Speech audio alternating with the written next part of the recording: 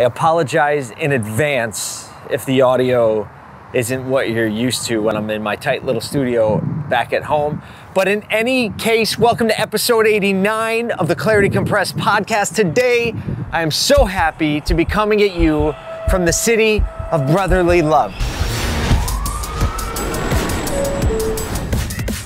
Clarity can only really exist in the light of truth. Branding just isn't a tactic. It's a lifestyle change. Moment of clarity for this week. Ready? If you do what you always did, then you get what you always got. Like my English grammar and diction, the point is, if you don't do something differently, then you're gonna keep getting the same results. So if you're surprised or you're upset or discouraged that you're still getting the same results, well, it's probably because you're doing the same thing you've always done. So take a hard, honest look and see if you're doing what you always did, if that's the reason you're getting what you always got. Got it? See ya. I'm so excited for what he's gonna show me. Hurry up and show me Paul's pick. Yo, what's up? Paul's pick for this week is the book that I reference in the podcast later. It's The Power of Habit by Charles Duhigg, and the subtitle is What We Do, Why We Do What We Do in Life and Business. And this book changed my perspective on so much. I know it seems a little big, but it is such an easy read, and it talks about the habits that govern and dictate what we do in our lives and how to identify them and break them. And they're much, much, much more pervasive than you think. So I suggest you read my pick for the week. I reference it in the podcast, The Power of Habit by Charles Duhigg. So I'm in Philly today, and for those of you who know me, know this is my happy place. Philly is where I grew up. I was born here. I lived most of my life here. Well, I guess at this point, probably not most of my life. Oh man, that's a reality check moment. I'm 40 years old. I left home when I was like 19, so dang. It's funny how the beginning stages of your life just become so cemented in who you are as a person. And obviously I've been able to stay connected. So I'm here, if you're not watching, I'm standing in front of Lincoln Financial Field. Right over there is Citizens Bank Park. I grew up just a couple miles from this spot right here. And it's amazing how much it's changed, but myself, my parents, my four sisters at the time, the fifth one came later, but my four sisters, my parents, myself, all lived with my grandmother in this little house in Philly with one bathroom. It was probably, I don't know, 1,400 square feet maybe, and it was just a mile or two down the road. And being here at age 40 just reminds me of how the journey winds and how the journey goes. And today I want to talk about going out and meeting people. Now, for those of you who are in business, or those of you who are even just in college still, or trying to build a business, or aspiring to be build a personal brand or some level of organization, I can't stress to you enough the importance of getting out of your area. So getting out of where you live, getting out of your day-to-day relationships in work or in business or at home, just stepping out and going to meet some other people. Because when you begin to bounce your ideas and you begin to see these other perspectives, what happens is that your mind gets open. And when you get out and you get away, you begin to think of things and see things from a different angle. When we're in our regular day, right, we see everything from the same lens every single day. You wake up, and one of my favorite books called The Power of Habit by Charles Duhigg, he talks about how much we do in life is actually just predicated on habits that we have. So sorry for the noise in the back, doing a little construction over there, making the stadium ready for us to win the Super Bowl this year.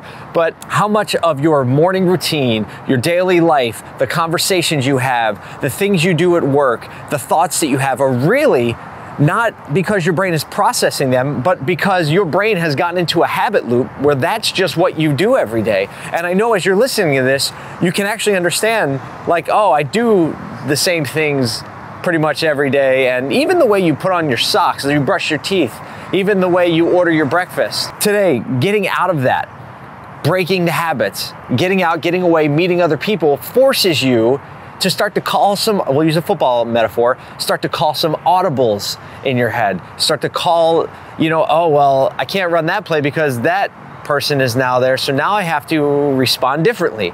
And when you begin to respond differently, your mind begins to open up to new ways of doing things. And we call that innovation. You've heard me say it before, innovation is a choice. It's not a magic ability. And going out and meeting people, I think, ties in very tightly with innovation, because again, it forces you to think of things differently. It forces you to do things differently, hear new ideas, accept new ideas. If you listen to the podcast, our episode back, man, whatever they're doing over there is loud and annoying. You saw a conversation with me and Dr. Nicole Lipkin, who actually is in Philly. She was talking about mental agility and how the ability to accept new ideas and process them without a bias and really say like, hey, is there something here I should consider, right? Again, that is part of getting out and meeting other people, bouncing ideas off other people, listening to other ideas. And it all starts with getting out, getting away, going intentionally around other people. And I know for a lot of you, that might be a difficult thing. For me, I actually, you might be surprised to hear this, but I actually, personality-wise, like if you take a personality test, I benchmark as an introvert. Believe it or not, I benchmark as an introvert. And the reason that is because I recharge by being alone and being by myself. Being around people, I love it. I engage with people. You can tell I'm very personable. I enjoy meeting new people. I enjoy listening to new ideas. I get energized by that. But let me tell you, too much of that, and I start to break down really quick. I get to be grumpy, Paul. And my wife will attest to this. When I get like around people too much, I want to withdraw. I want to go like split wood and mow the lawn and do like things that don't involve any other people. That's how I recharge. So I know getting out and getting around other people might be exhausting, but that's okay. Just do it in controlled intervals and controlled bursts. But you have to do it. If you want to grow, you have to expose yourself. It's not enough to watch and listen to podcasts, but nothing substitutes for being in person, because just one moment of being in a place, having a feeling, in taking in the vibe of a room, observing someone's body language, it only sometimes takes one instance to change your perspective or to give you that next idea, or to solidify an idea that you had, or give you the motivation that it takes to actually go do something because you see somebody else doing something. It's one thing to see it online, it's another thing to see it in person. So today, I'm meeting with a group of dealers. I'm going to be at the Comcast Spotlight event here in Philly. We're going to Comcast Technology Center, which is supposed to be an amazing building. I'll try to get some footage and put it in here. But I'm here and I came in just for the day so that, again, I could expose myself to new ideas, that I could meet other people and keep that pump primed, keep it going, because there are a lot of people and a lot of things that depend on fresh ideas and fresh perspective. So it doesn't have to be a big jump. It doesn't all happen at once, just like everything in life. Don't sit at home and watch podcasts and watch influencers and check out their amazing life and see how they, even things like this, oh, he's in Philly for the day or he's in the city for the day. That's awesome. Don't sit there and like take that in and put that on yourself. Like, well, if I don't do those things, then I can't do it, because that's a lie. That actually is the lie of social media, the lie of the internet, the lie of other people's lives.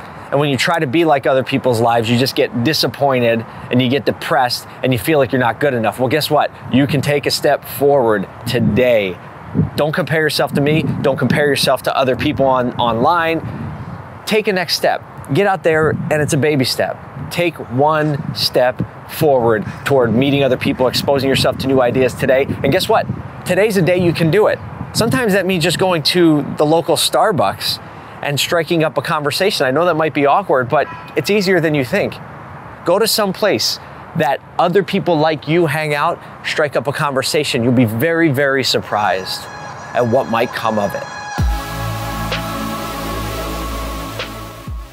So that is it, episode 89. I am in an amazing mood today because it's a beautiful fall morning. It's like 50 degrees out here and I'm in Philly. I hope this podcast encourages you to go do something, because if it doesn't, then I have failed. And I'm not about failing. I'm not doing all this to fail. So thanks for spending a few minutes with me here today. Have an amazing week, and I'll see you on episode 90. Yeah.